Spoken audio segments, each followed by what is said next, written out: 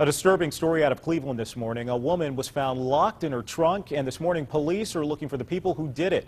News Channel 5's Josh Boost now live in Cleveland. Hey, Josh, this happened at a pretty busy shopping center, very popular shopping center. Yeah, that's right, Mike. She told police, the woman that was taken, said that she was taken from Steelyard Commons in Cleveland. This happened Saturday, she said, and police say that woman is 13 weeks pregnant. Now, they just released this information last night. They say the 23-year-old woman was shopping at the Dot store in Cleveland's Steelyard Commons on Saturday afternoon, but she was found in the trunk of her car by a person walking by near Quigley and Clark Avenue in Cleveland. Now, that person who heard the woman calling for help called police, who then came out and got the woman out of the trunk. They took her to the hospital where she was treated and released. The woman told police while she was at Steelyard Commons, she was walking out to her car when a man and woman went up to her, thought they put a gun to her back, she said, robbed her, abducted her, and put her in the trunk of her car before abandoning it. Now, Mike, I've been in contact with police throughout the overnight hours here.